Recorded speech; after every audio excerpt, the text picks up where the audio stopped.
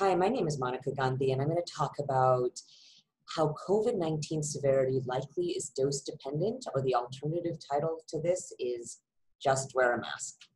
So the outline is we're going to talk about what are the known rates of asymptomatic infection with COVID-19, having no symptoms at all. And what do we know about the relationship between the viral dose that you get in and the severity of disease? And we're going to talk about a theory that's been around for more than 100 years, really, that viral inoculum determines the severity of disease. And in this case, facial masking would decrease viral inoculum and decrease severity of disease, which is another reason to mask. And then we'll find out if asymptomatic infection has been increasing in places that mask. And in places that mask, like San Francisco, when cases go up, does severe illness go up? And then we'll talk about the end about the hopeful aspect of asymptomatic infection and immunity. So what is the current rate of asymptomatic COVID-19 infection now? Well, you actually have to do a really well-designed study where you mass test an entire community, then you actually follow them out over time to make sure that they don't get symptoms. And such a study was done by Drs. Diane Havlier and Gabe Shamey and Carvina Marquez here at UCSF that mass tested a whole district in San Francisco and then followed them out for 2 weeks to make sure they didn't get symptoms. And the rate of truly asymptomatic disease was 42%. And then a narrative review that was recently done in the Annals showed the same sort of rate of 40 to 45%. So that's probably where we are in terms of percent of asymptomatic infection with this disease at this point in time. Okay, so what does a mask do? So we knew probably late February, early March at the latest, that there was high viral shedding from the nose and mouth, even when you didn't have symptoms. Now, the epidemiology had suggested something crazy like that was going on even before that, but we got the data of showing that high viral shedding at that time. And so masking guidelines were put out, for example, by the CDC on April 3rd. The WHO took longer to do it, but they put out masking guidelines on June 5th for population level masking.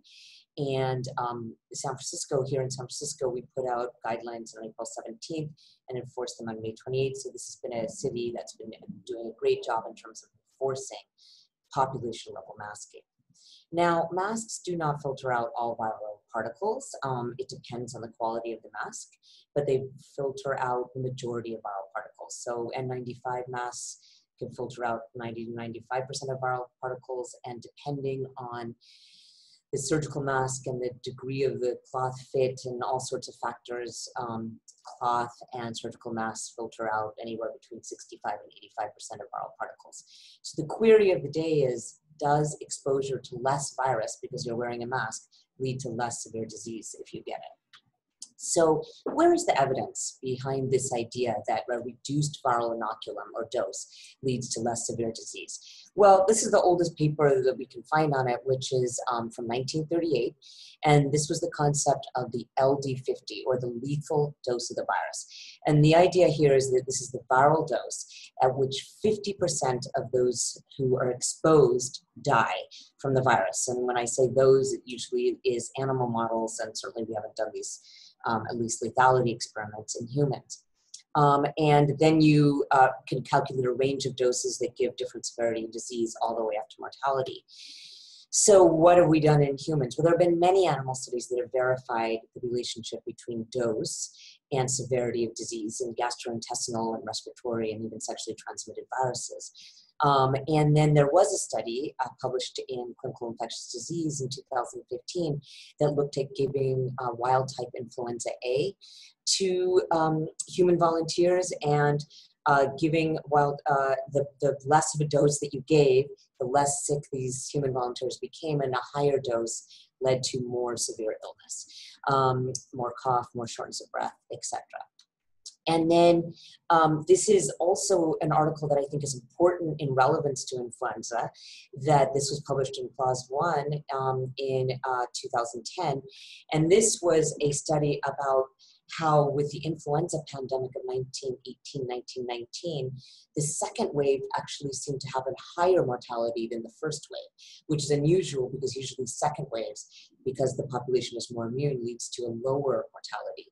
But in this case, the study postulated that as we were out and the people were in war, and it was World War I, and there was much more overcrowding and just exposure to, with time, to a higher inoculum of virus, that led to a higher mortality rate with this higher inoculum of virus.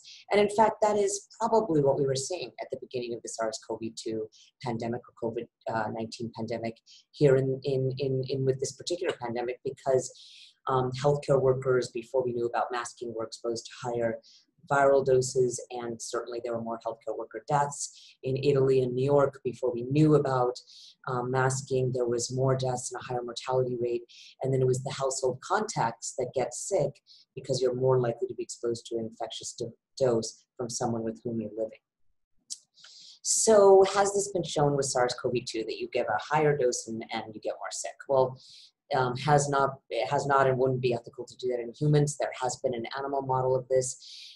These were little hamsters, and this is sort of facetious, showing the little hamster mask, but actually what they did is took hamsters and put them in simulated conditions of masking with a surgical mask partition.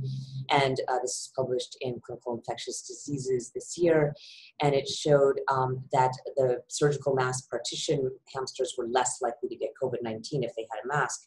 And also those hamsters who did get SARS-CoV-2 were more likely to have mild disease. So also showing this theory of the dose or inoculum effect with mild disease in this model. So if that's the theory and the science behind it, well, have we seen asymptomatic infections increasing under masked circumstances? And in places that mask, like San Francisco, for example, the case has gone up. Do we have lower rates of severe illness than expected? And finally, could this be a good thing that we're seeing higher rates of asymptomatic infection if it leads to immunity? Well, a good setting in which to look at this example of masking and increasing mild disease or asymptomatic infection would be in like cruise ships, because a cruise ship in general are, though you can't, again, do human experiments, but it's an ecologic model or experiment where in a cruise ship setting, these are closed settings, so people are not coming in and out. So, for example, we all know about the Diamond Princess cruise ship, which was the first cruise ship outbreak, and this was one of the first estimates of asymptomatic infection that even came about on the Diamond Princess cruise ship. That it looked like there was about 18% asymptomatic infection with SARS-CoV-2.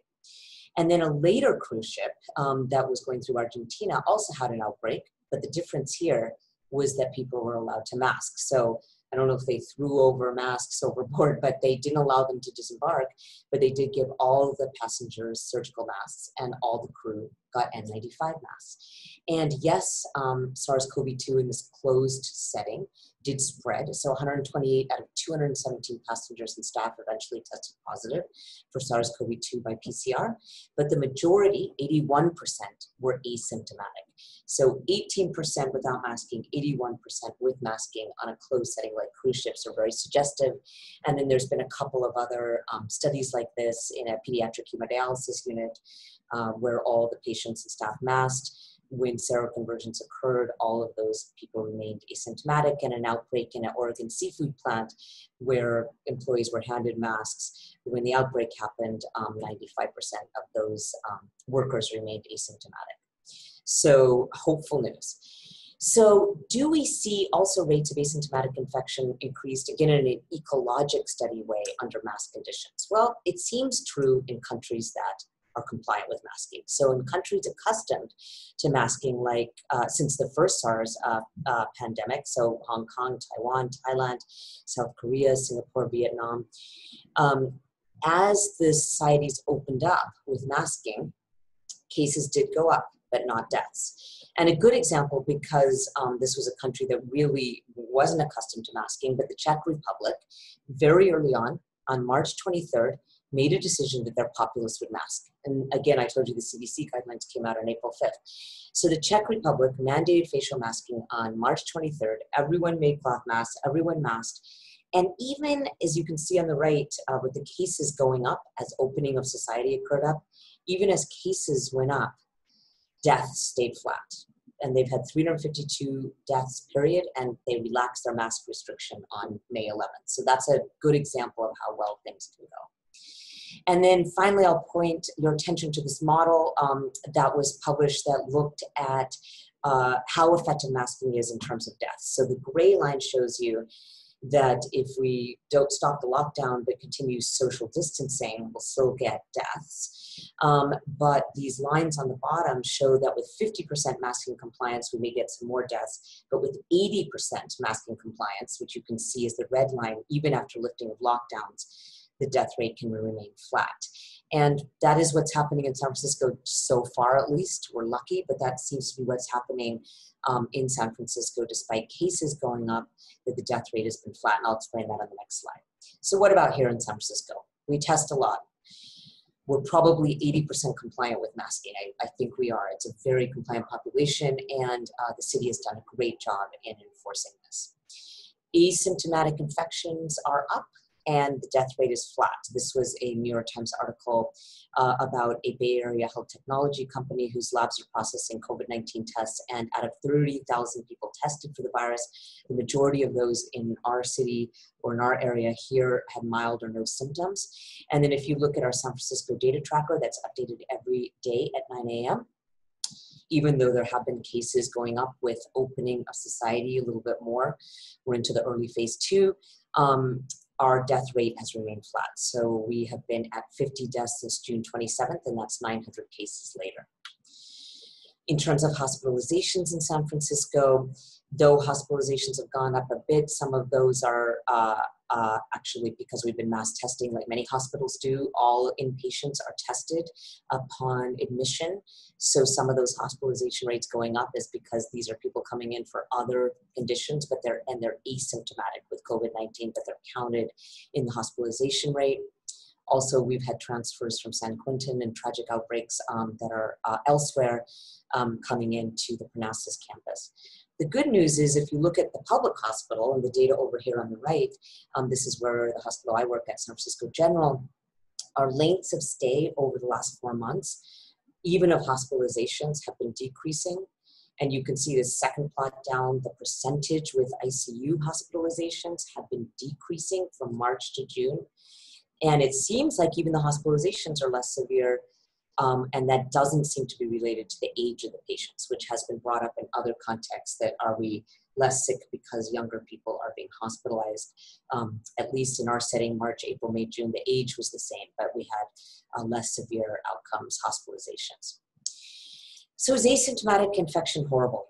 In one case, yes, because this is a virus that is quite unique, that there is massive amounts of asymptomatic spread. That we cannot deny.